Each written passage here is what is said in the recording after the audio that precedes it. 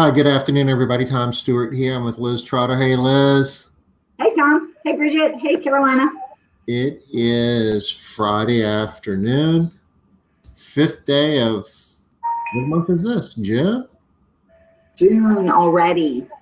Good grief. Today is a day, somebody's birthday or, I've blown it. What did I miss? I hope it's not my anniversary. What? Crazy. It's not my anniversary. I was like, I know, I feel like it's an important day. I just can't think of what it is. Guess I better hit up Facebook. Yes, I'm with you, Bridget. Woohoo! Yay, thank goodness it's Friday. Happy Friday, everybody. Yay. Looks like we have a question here. I don't know if it's Carolina or Carolina. Tom, do you want to speak to why she's not able to sign her assistant up right now? Yeah, that is, we're silent at the moment. The whole platform, we're transferring over from the old one to the new one. And we sent an email out, actually a couple of them today. We kind of goofed one up a little bit in heading. But anyway, we got all that straight. And if you go to the website, it tells you too that we're going to be silent until, let me do this. I'll just bring this up here.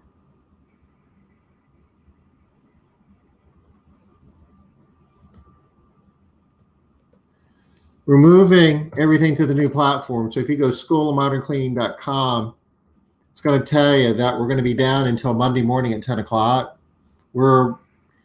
And we sent an email out today basically explaining why. We pushed all the data over and we kind of got most of everything together that we need to get together on the new platform.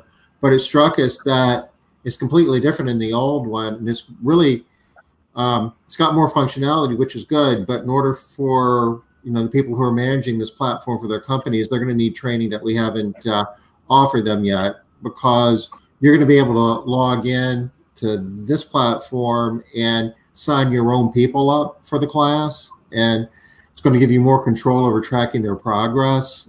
It's going to be good. But if we just turn this on without any guidance or support over the weekend, it wouldn't be fun for either one of us. So we're getting ourselves together, and we're going to turn all this on Monday morning at 10 o'clock. There'll be an email going out to everybody who has an account with more detailed information as to what they need to know and what they need to do. And we'll be off and running then. I see Steph is over here clapping. She gets it.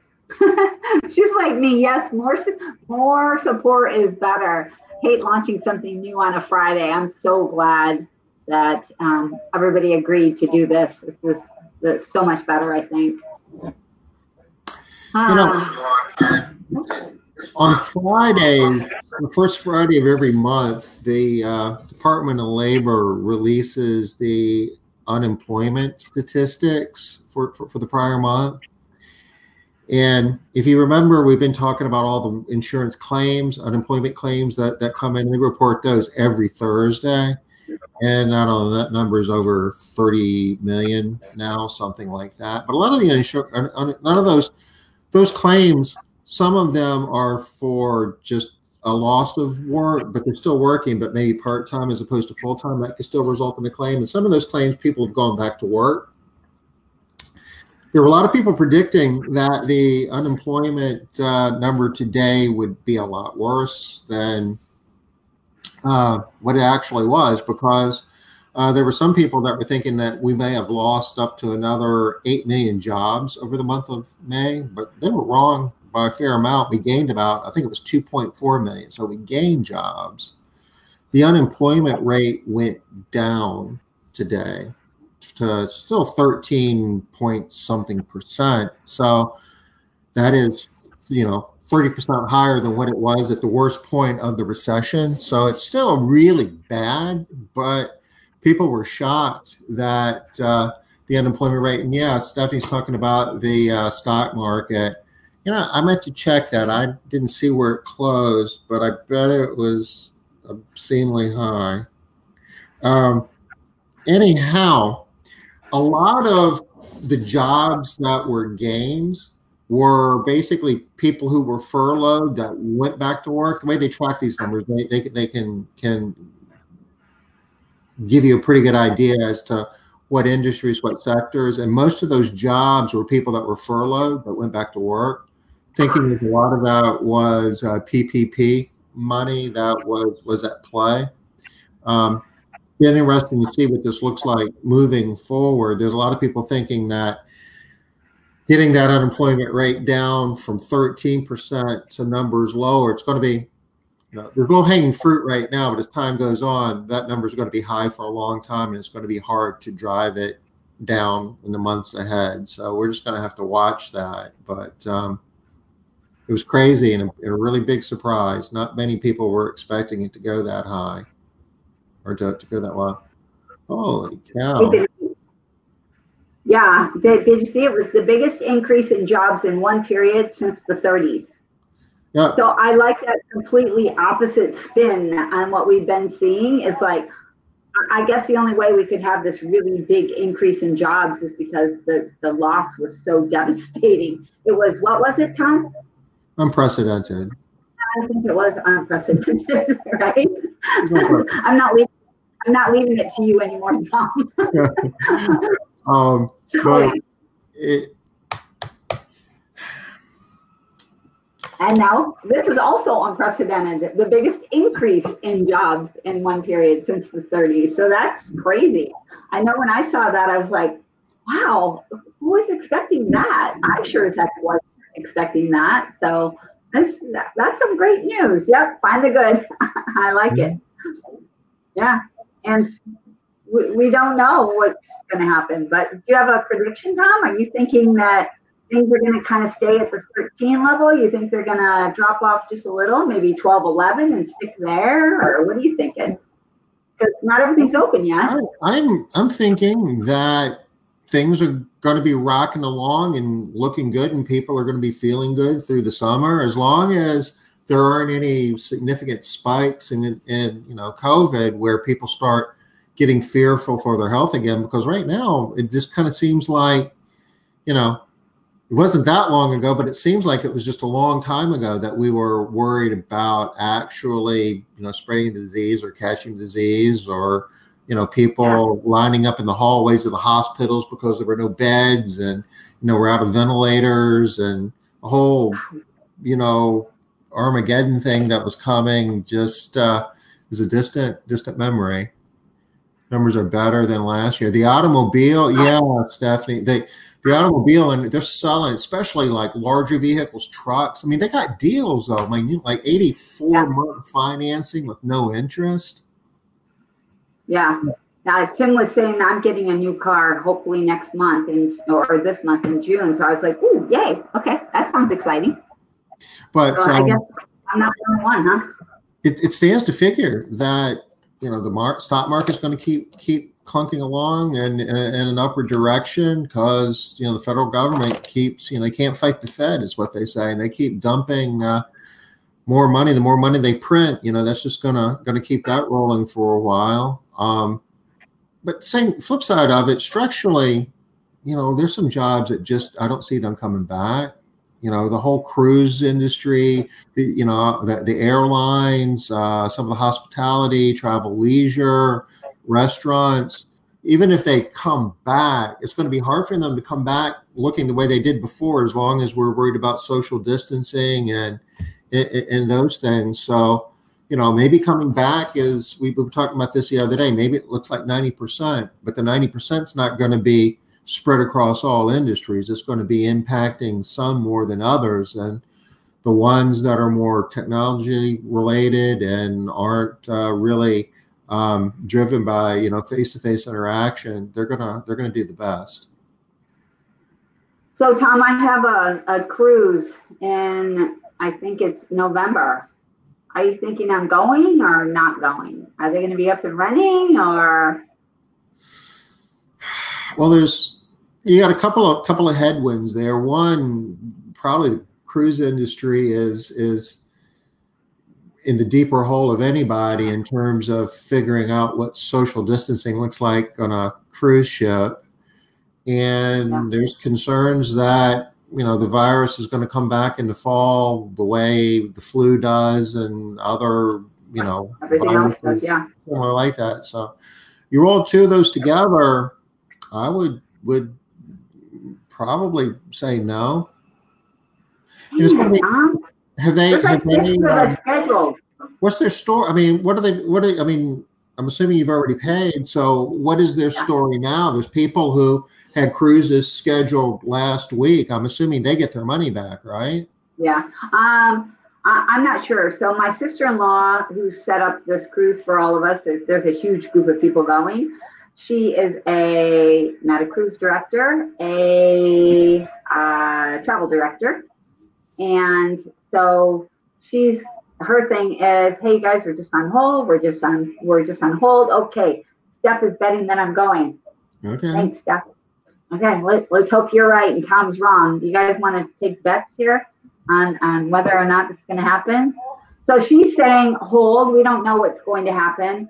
The people, different cruise lines are handling it different ways, the same as the airlines are handling it different ways, right? If some are giving money back, some are saying you have a year. I also have a Disney trip that is like I had to miss, and they're giving us a year. Disney is giving us more than a year through 2021 to do it. So we're planning on going there too, and I think end of March. So actually right after Foundations stop. So I'm going to come back from Foundations. I'll be home a week, and then I'm going to Disney. Aren't some of the parks opening now, like Universal? They are open. Yeah. They're open, but they are not everything is open. They're opening like some of the attractions, not all of them. Some things aren't conducive to social distancing, so they don't have that open. But I heard that they're having some pretty good turnout. Okay, so Stephanie has one coming up too. That's why she's like all about it for me, right? Fingers crossed. Her amusement park opens on Monday. Yeah, so they're all opening up. Yeah, I don't know. I guess we're gonna see how things are going. I don't know. I'm confused by the way it works with the heat, because things were growing like crazy in areas where it was really, really hot. Yes. Right. And it didn't seem to be slowing it down. So not seeing how the heat is connected as much. Like maybe that's what's making me think, well, maybe this is real. Because it's not necessarily heat connected. So I don't know. Is it better than we think? Either we're not going to get the downturn and it gets damp and cold, or I don't know. I'm with Steph. My fingers crossed. Yeah, we have a team member that basically runs the office in Greenville. Her name's Hillary, and her husband works at the local hospital, one of the local hospitals in Greenville, South Carolina, and they're seeing an uptick in cases. They're starting to take people who have like elective surgeries scheduled and sending them home and making more beds. They're gearing up like right now, like they think they're going to be getting more people admitted with COVID here over the next couple of weeks. They've already seen it, and they're attributing it to they've opened up, you know, restaurants and more outside activities, and people are getting more relaxed, and they believe they haven't yet started to see any potential spread that could be attributed to, you know, some of the protests and those activities, but you know, they're at least planning for that. So it'll be interesting to see over the next week or so where their numbers go. Yeah. But like we talked about yesterday, we talked a little bit about that. Being outside, it seems, you know, better than a lot of the inside activities. But you're right, they are opening up a lot of stuff. Beauty parlors are opened up, you know, yeah, some social distancing stuff in place, but they're open. But some things never really shut down. Like where we are, Fred Meyer, I don't know if you guys have that grocery store that we have. they never shut down, and there was never any social distancing in place there except at the check stand. Mm-hmm. So you didn't have to wait to get into the store. Like at Walmart, you had to stand on those big blue dots, right, before you could even get into the store, and they only let people in as people left. But at Fred Meyer, they never did any of that, and a lot of our stores were like that. Target, nothing. You know, they just, again, we don't have that many stores, small city, and we don't have that many restaurants, so small city. So I don't know if that's the difference, but you know, I don't know. I guess I just. There are a number of articles that we've posted on the resource page that, you know, speak to, you know, it's a matter of being exposed to the virus for a more prolonged period of time, and typically that has to be indoors in a more confined setting. Yeah. Going to a retail, you know, establishment, a grocery store, just walking, you know, around, you're fairly safe. Now, you know, if I'm working there and if I'm at the cash register for 8 hours a day, I guess it just depends how many people are coming through that might be contagious, and how much face time you have with them. And some are. There's no way that nobody is. That's just, I can't imagine that that's possible, that none of the people that are contagious are going to Fred Meyer. That makes zero sense. No, so, Matt joined us yesterday, and he was sharing, there was I guess a hairstylist, a Great Clips, I think it was, in Missouri, that they had 2 stylists that were that tested positive. They've been working the whole time, but they weren't able to trace any cases from that. Then he was expecting, I think he said, you know, the typical haircut at a Great Clips lasts about 10 minutes. So maybe that wasn't long enough to get. Yeah, that wasn't sustained enough exposure. And he also said they only have like 3 stations or 4 stations. Our Great Clips does better work than his does, I think. They actually wash your hair and everything there. Well, then again, maybe Matt, I don't know, does Matt go there to get his hair done? Maybe it only takes him 10 minutes. He said he's been doing haircuts at home, the Big Buzz, right? Yeah. Tom, we should share our agenda for next week. I forgot to mention this earlier. My thought was on Fridays, it would probably make good sense for us to share that at the beginning of the show, of the Facebook Live. The really big show. Really big shoe. I'm not a shoe, right? Really big shoe. Who was that? That was Ed Sullivan. Ah, yeah, Ed Sullivan. Yeah. All right. So for those of you that were not on yesterday, we are making a little bit of a format change to how we're going to manage these calls. When we were in the midst of COVID-19 problems, everybody just needed to have more information about safety and how to be safe in the COVID-19 world. And there was a lot of financial stuff going on, concerns, and everybody just needed more information. So we were doing our best to fill that need.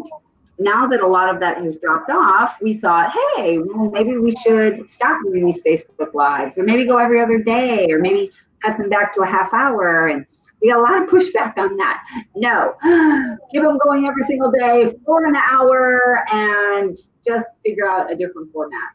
So that's what we're doing now. I'm going to let Tom tell you a little bit more about that. Go ahead, Tom. Sure. Well, you know, starting on Monday, the 8th of June, we're going to have more of a structured approach to this. We're going to cover a broader range of topics than just COVID-19.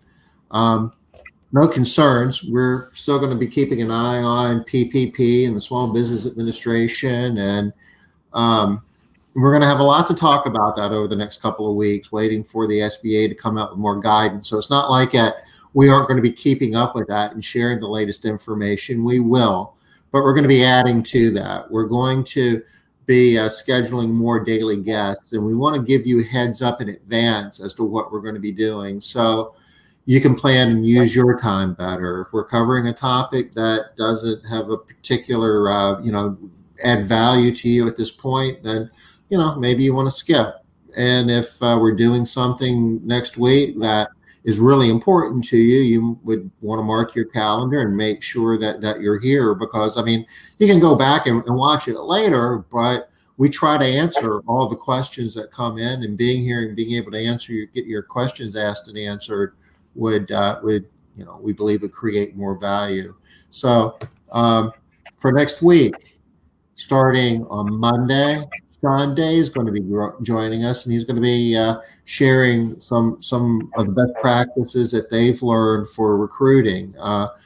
Sean works with the company Blue Sky Services. I'm sure some of you guys know that, and they do recruiting for service businesses. They recruit for cleaning companies. They, a lot of different industries. I don't even know. Lawn care, window cleaning, all of those.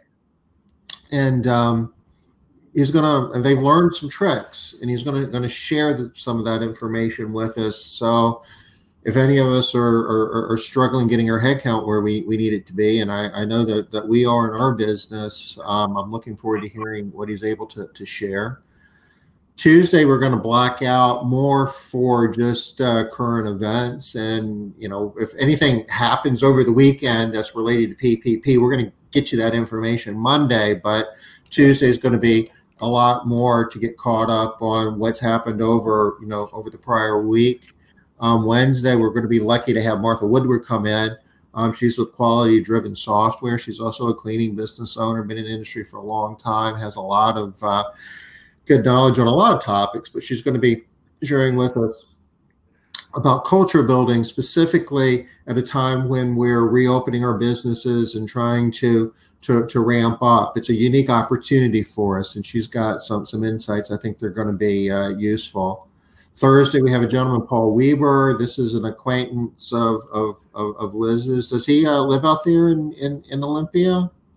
He does. He lives, I'm not sure if he's here in Olympia, but he's fairly local. He might be in Tacoma or somewhere. So he is local to me in Washington State. Yep. And he's going to be giving us information as business owners that we can use to share with our team members, our employees, on financial planning. And I really believe that that's going to be a value add, that as employers, they have an obligation to help all of our employees be successful and in every dimension that we can. And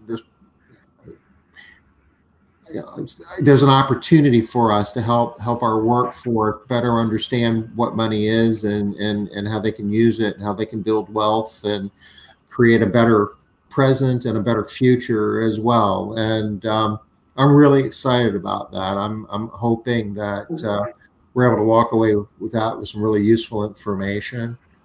And Friday is going to be on the spot.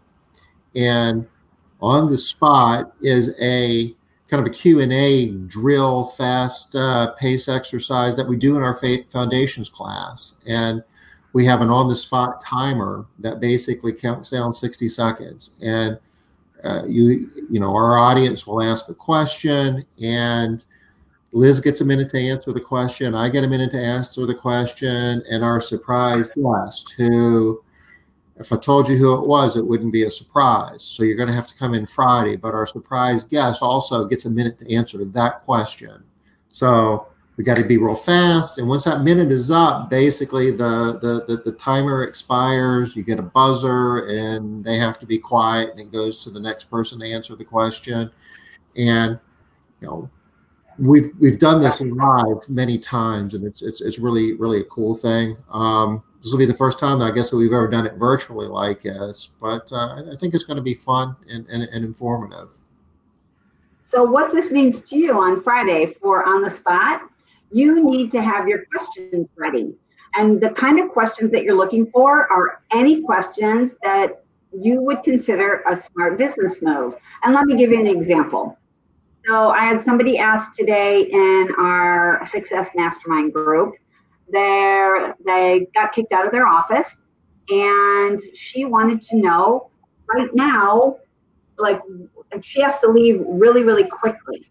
So should she get her office, an office that is only 8 minutes away from her home, that doesn't have laundry facilities, and is not as close to her employee base as she would like, but it's only 8 minutes. She'll be able to, her kid will be able to stay in the same school, and it's convenient, very, very convenient for her on a personal level. And yeah, and that. And then her other option is almost 40 minutes away, 15 miles, almost 40 minutes. And her child would probably have to change schools because she wouldn't be able to drive 40 minutes and drive back and to pick him up and then bring him back.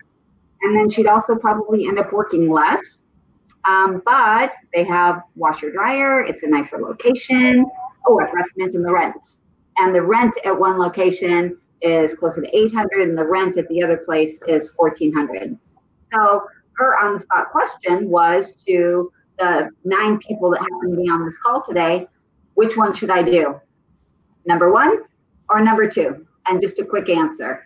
And so that's an example of what you might want to know for on the spot. A question that is maybe unique to your company that you just don't know. What should you do? Or what does somebody else's company to do? Or to do? That was an interesting turn of phrase I had right there. Audra, one, I'll tell her. Thanks, Audra. Some questions that we've over the years, we've gotten, wow, so many questions. The questions that I remember because I like them, your top 10 favorite books, right? Or your top 2 favorite books, or tell us all your favorite books for a minute. We've gotten your best culture building activities. You know, how many can you give us in a minute? Tom, you like the ones on insurance and stuff, right? I mean, it's all over the board. You know, questions about insurance, questions about, pay plans, questions about leasing a car or buying a car. Hiring anybody in your office, just kind of fill in the blank, and when do I do it, and how much do I pay them? And I mean, some of the questions are, we will give you our best answer. It might not give you the exact, okay, well, now I know what I'm going to do, but you'll have much better information to work with as you're sorting things. Sometimes we can give you the answer and say, yeah, this is crystal clear. This is what you need to do. But it's a good exercise. And once you get into it, usually there's always an ample number of questions. Yeah, there's more questions than we will have time to answer.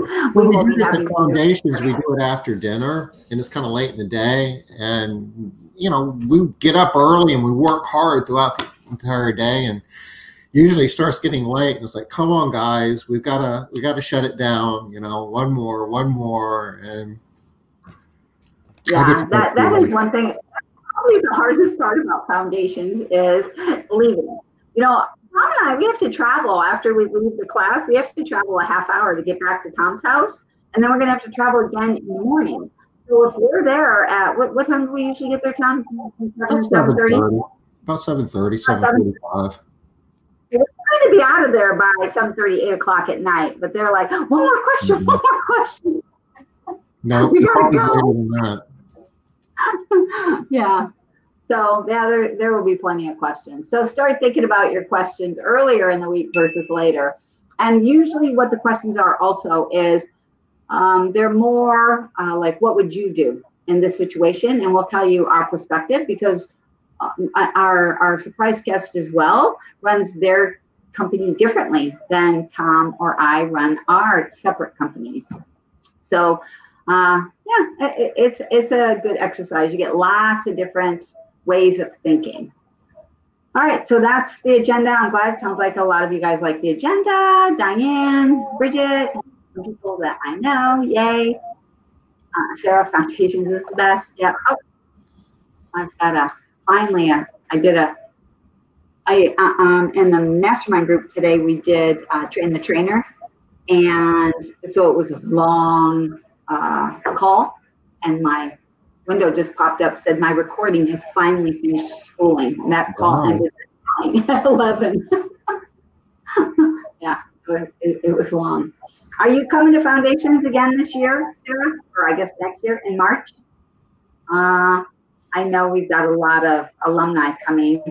I don't know if I told you, I looked at my numbers when we signed up for Foundation. Oh, we should get that for you, Sarah. Yes, we should get her those numbers, Tom. She wants to see what her numbers were when she signed up for Foundations 2 years ago.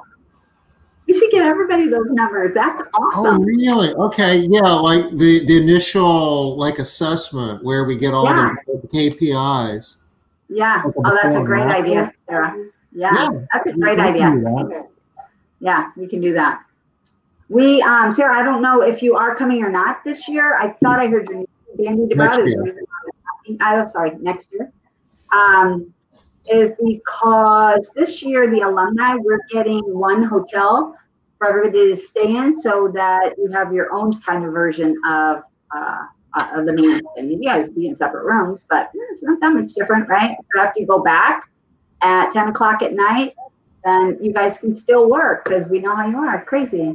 Unless you're in, whose group was it that played Cards Against Humanity? Remember, they played all night long. Yeah. Joanne. I think it's Joanne. That was a couple of years ago. Paul, maybe? Oh, maybe it was Paul. Yeah, Paul Freed. Dang, I wish I knew. I wish I was there when they were playing. Oh, so funny. Okay, well, we will find yours, Sarah. We'll dig that out. That sounds cool. Anything else today? What else is going on? Anybody have any questions? Anything going on? I did have an article that I sent over to Tom. That I was like, I just thought it might pop up for people to look at as we're opening. So one of the things I like to do, I'm not sure if you guys like to do this, but hopefully you do, is I like to look at things that are outside of our specific industry. Like, what are other companies doing? What are other industries doing?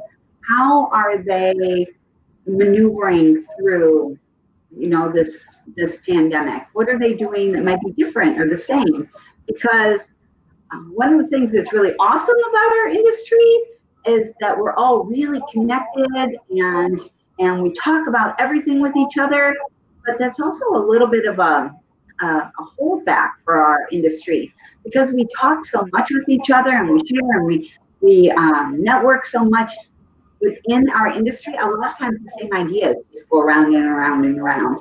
So I like to see what other industries are doing. How are they moving forward? So anyway, I found this. I can't remember. Remember who this was?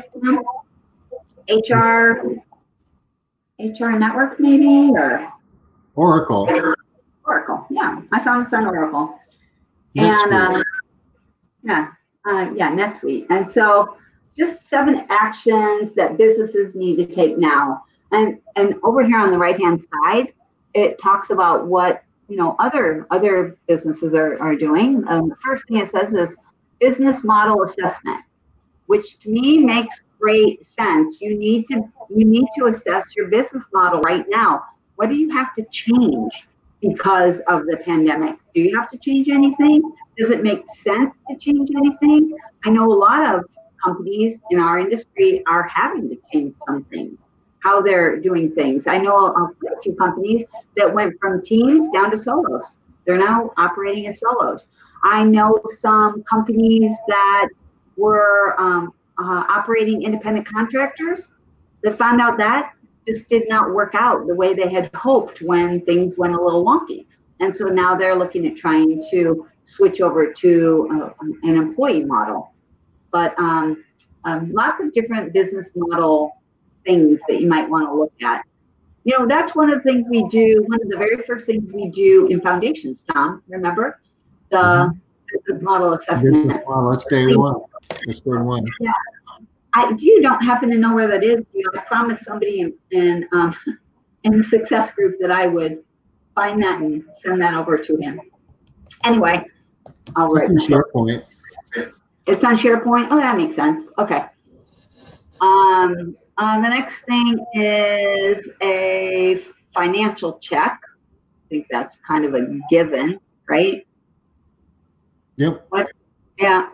Do you want me to go down and? Yeah, maybe. So this. Oh, yeah. I like this. I forgot. Here's the checklist. Now the checklist, does it say anything that was specific to us, Tom? I don't remember. I like that there's checklists on all of these. Review KPIs, establish or modify baseline metrics that you use to measure change, examine year-over-year numbers, determine which your customer segments are buying and engaging. We love all our customers, but some more so than others. So true. Sales channels, customer segments, business models, talk to customers and prospects. I think you guys notice that all of that stuff is stuff that we're doing, right? That we've all been doing in our industry as well. So it's just stuff that makes sense. It's good business moves, regardless of the industry. This is the financial checklist. What's this say, Tom? Anything good? Yeah. Talking about calculating an answer to two fundamental questions. What is your operating expense run rate? So I guess we spend a lot of time on this in foundations, actually breaking down your P&L in terms of separating cost of goods sold from your operating expenses and showing how we use that to calculate, your break-even revenue and break-even jobs and stuff like that. So basically what they're talking about is after you cover all your cost of goods sold, how much money do you need on a monthly basis to cover your normal operating expenses? If you remember, we had to go through those calculations, or we were supposed to go through those calculations to apply for your EIDL loan. Yeah.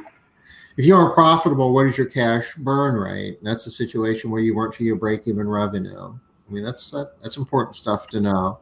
And really, cash flow is a big deal in our industry because of the cash, the way it comes in. We can feel like we have money when we don't. I've worked with quite a few companies like that, right? We've worked with a lot of companies like that, Tom, that didn't even know they were going bankrupt. And with all these SBA loans and programs floating around out there, this is even, in my mind, this is even more important because you might be burning cash. You may be burning a lot of cash and you just don't see it because it's lost in all this extra money that the SBA has loaned you. So you can feel even more flush. Yeah, if we're spending more money than we're generating in normal operating activities every month, you really want to figure that out before it becomes obvious. Especially you're going to have to pay taxes on that. Yeah, I mean, there's a lot of the old saying, "How did you go broke?" And it's like, well, slowly at first, and then very fast at the end. So, yeah. By the time you figure out that you're spending more money than you're making, if you aren't managing it by the numbers, it's sometimes it's kind of a moot point. It's too late. Cash flow projections and working capital needs. How long can you survive with current cash and credit? Yep, these are all kind of in the same area code in terms of being related to each other. Explore ways to defer payments, lease towards suppliers, basically just helping with cash flow. People owe you money, you want it as soon as you can get it, and money you owe other people, you want to wait as long as you can before you pay them. Re-examine customer acquisition costs and total customer value. Yeah, that's important. We do a lot of that in Made Central, actually. That's one of the things that we do particularly well. But we talk about this in foundations where on a job-by-job, customer-by-customer basis, we look at the revenue we generate, and then we look at the labor content and our other costs to actually figure out what is your gross profit per customer. If you do that, you're going to find typically that you have a few customers that you would actually wind up with more money in the bank at the end of the month if they just weren't even a customer. That doesn't mean you fire them, but it means that you may need to go back and renegotiate your terms with them. Maybe a different scope of work, maybe, you know, increase your rate, change, you know, their schedule. There's a lot of different ways that you can take a customer and make them profitable. But if you aren't looking at this on a house by house basis, you're probably cleaning more homes and have less to show for it than what you should be. The other thing I really like about this too, that I'm using Made Central as an example, is it doesn't mean that every single customer has to be profitable either, but you need to know which ones are and which ones aren't. You need to know that. You need to be making that decision intentionally. You need to be like, yeah, this customer is not profitable for me and it actually costs me $2 every time I clean her. But you know what? She has referred 12 people this year, and all of those people turned into customers, and I make bank over that $2 that I spend every time I clean. So that would be a time when you might want to keep that unprofitable customer. You might even want to lower her rate. Or, you know, we, you know, donate cleanings for various reasons as well. So, I mean, it's all over the board in terms of what your gross profit is on a job basis. And you're right. There are times when you might, for either benevolent reasons or strategic marketing reasons, make a decision to do a job with a negative gross profit. But you need to be doing that purposefully and knowing. Yeah. Yeah, absolutely. Actions towards expediting receivables. Yeah, I mean, a lot of house cleaning companies don't get into receivables that much. If you do commercial, you do typically have to deal with that. People owe you money. You need to be keeping up with that, especially if the economy starts to go down. Yes. And right now, everybody's feeling really good and they've got money in the bank. We'll see where we are 6 months from now. If you have receivables, get them now. Get your money right now from everybody. Put that as job one, because right now people have the money to pay. We don't know where we're going to be in 6 months, right? So get paid now, get caught up. So I actually deal with a lot of companies, Tom, that they do have receivables, even in residential, because they'll, now, Made Central, you don't have this because Made Central kind of controls that. They're like, nope, can't clean there. They didn't pay. But a lot of companies have receivables. You know, oh, she hasn't paid like 3 times. I know she's good for it. We've been cleaning for her a long time. A lot of you know what I'm talking about. You've heard this. And you don't really understand how much those receivables are costing you. It's not just that amount of money. The way cash flows really takes a toll. So anyway, that's a much larger conversation, but receivables, don't have them if you don't have to have them. And if you do have some right now, get them all paid, job one. And, you know, depending on what tools you have in place and what systems you have in place, I mean, we've worked with companies before where we're like digging into their QuickBooks, trying to help them figure out why they're not getting the return that they would hope to get. And point out, it's like, gee, it looks like you know, you've cleaned this home a half a dozen times and they haven't paid you. And it's like, what? I didn't know that. It's like, wow, okay, well, nobody was watching it. Yeah.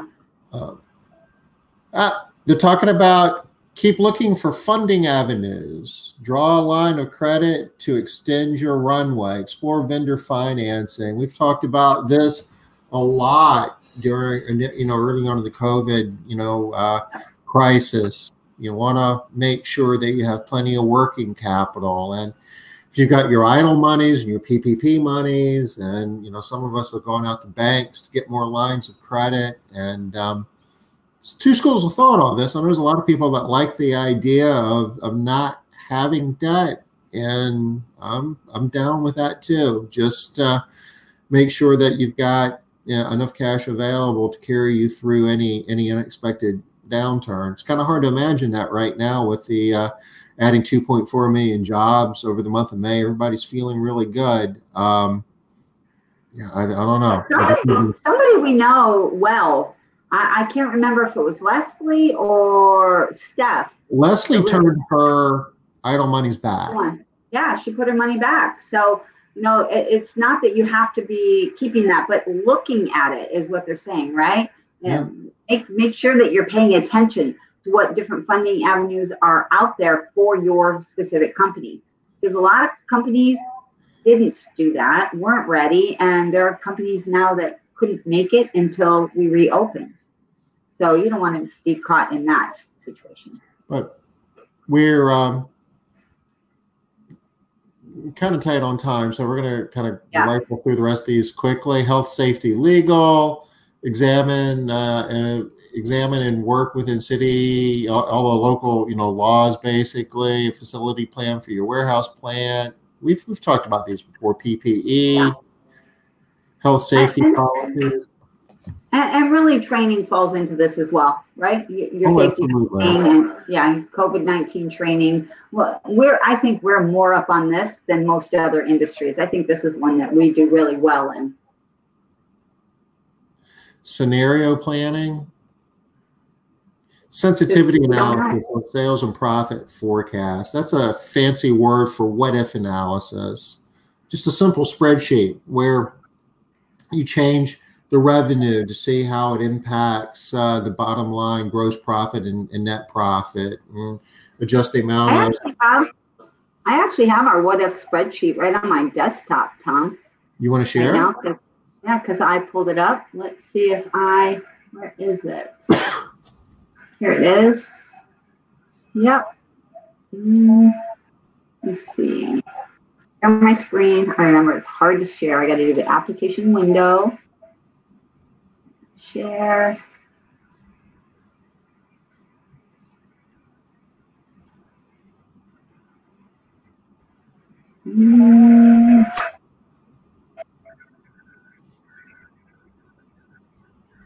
What did I just do?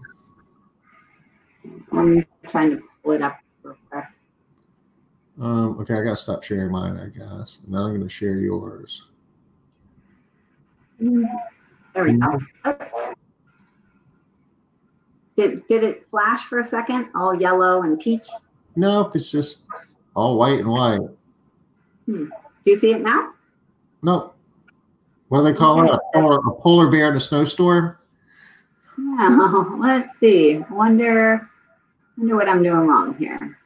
But you're sharing something, or you're trying to. Maybe you've just got the wrong screen selected. I only have one screen. It says StreamYard is sharing a window. Stop sharing or hide. Okay, let me pull up again. I bet I picked the wrong option for sharing. It gives you a lot of options for sharing here. I'll try one more time. Application window. Let's try this. Nothing? Yes? No. There you go. Bingo. Yeah. See it? Yeah. You see it? Yeah, so this is the what if business model. And you want to explain it, Tom? You're going to be much clearer talking about numbers than I am. Oh. So the convention that we use with all the material that Liz and I do with spreadsheets is the peach colored cells are the variables that you can change. So and you've got like a baseline and I guess 3 different scenarios. So you can assume your customer loss rate per month baseline is 5%, but if you want to see what happens if you change that to say 4% scenario 2, you can do that. Switch it over to 3% so they can see how the numbers shift. Yeah. So depending upon what you plug in those peach colored cells for, customer loss rate, percent leads that book in the first clean, percent. This is new, by the way. I haven't seen this. How long have you had this? Oh, this is old, Tom. Look at the copyright on it, 2010. Really? Yeah. Okay. We got so much stuff. It's so old, you don't even remember it. Yeah. So yeah. number of leads per year, per day, so forth. So depending on how you change those peach colored cells determines what happens in all the white colored cells, which is what you're really interested in, number of customers, and revenue. You see how you can just grow these numbers by changing one thing. So these are cool little spreadsheets that you can create and work with that have a lot of great information, I think. Look at this, like this, I didn't create this. Look at the spelling on regular. Number of regular customers. This is the protected sheet, it says. Yeah. All right, well, anyway, I know we have other stuff we're looking at. I'll get rid of this and I'll stop sharing. I just thought it would be interesting to see what we're talking about. And then they're actually talking about this in this article is, run some of these and find out what opportunities you have in your business and what challenges you might have and where you're going, and just sort of running different scenarios. Well, if things do get bad in September, what might that look like? Yeah. Right? If they don't, what might that look like? And this all ties in together back to the financial sheet. What is your, operating expenses on an average month? You need to know that, because you need to know, and you need to be able to do sensitivity analysis to figure out how many homes you need to clean in order to cover that. And if you're only at, say, 80% of revenue, are you making money? Are you losing money? What do you need to change in order to get yourself to the level of profitability that you need to be? Or, if you can't hire enough people, the questions go on and on and on, but you need to know how all that translates into, your ability to pay the bills and make money and accomplish the things that you set out to accomplish, the whole reason you're in business to begin with. Yeah. Yeah. All right. Well, we've only got about 5 minutes here, Tom. Can we hit that thing one more time? Just go through the rest of the questions. I think, what were we on, number 5, maybe? Yeah, we're number 5. Customer retention and acquisition, I think, is number 6. Maybe we can jump on this Tuesday, since it's going to be kind of an open, catch up for the week. We can swing back to this, because this is awesome. I like this. Yeah, it's good stuff. Pricing. Is this a good time to be looking at all your customers and what your bill rate per hour and gross profit is on a per home basis? And is this a good time to consider price increases? And really just thinking about it in terms of strategy, not in terms of, Tom, are you raising your prices? Liz, are you raising your prices? Sarah, are you raising your prices? What's your strategy for your company? How are you thinking about what you're going to do? Whatever your strategy is, you'll be able to justify. It's going to be really hard for you to justify my strategy, right? If you're like, well, I know this other cleaning business and they raise their prices 5% when your customer calls to complain. It's not going to fly. They don't really care how much I raise with my customers. Organizational alignment is the last one, which kind of makes sense, because some of us had shut down completely for a while, and I think all of us had seen some loss of income that made us take a look at our organization and make some adjustments on the indirect labor side.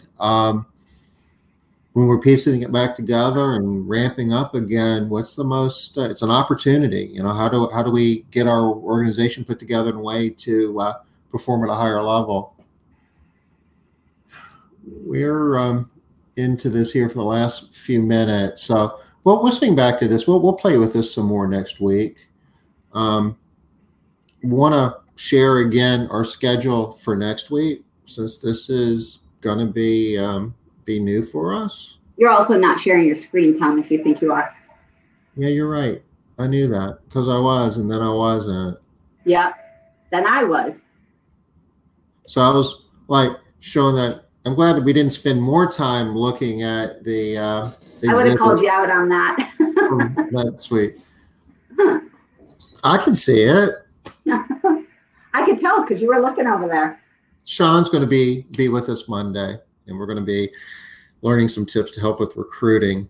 And I think a lot of us are in a situation now where that would be useful. So I'm excited about that. Yeah, me too. He's a great guy too. So for those of you that don't know Sean, not only are you going to really love this information, he's actually a really great guy. He's really interesting, and I think everybody's going to really enjoy having him on Facebook Live next week. He's full of energy, dynamic, funny.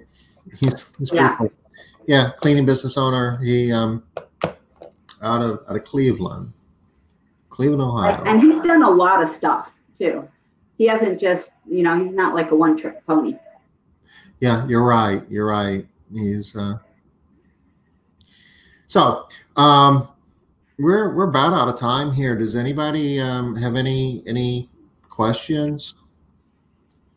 I just want to hit on real quick, Tom, about just a reminder that you can't sign anybody up for classes, but create your schedule, you guys. Next week you'll be able to, and you're going to be able to organize it, and you're going to be able to manage that really well. So get your list of people, figure out who's taking what classes, how are they going to do it, and how are you gonna implement that. Make your plan now. Get that done. But don't do much more than that because it's Friday. Right. Enjoy your weekend. Yeah. And Monday morning at 10 o'clock, you can jump into school.moderncleaning.com and go crazy with your training. It's going to be awesome. All right. You guys, be safe, get some rest, enjoy your weekend. Join us back here Monday, 5 o'clock Eastern. We'll hear from Sean Day and jump into our new format for Smart Business Moves. Thanks, guys. I'll be taking a poll on Monday. I want to know how many people got haircuts over the weekend. I'm just curious. Bye, y'all. Bye-bye.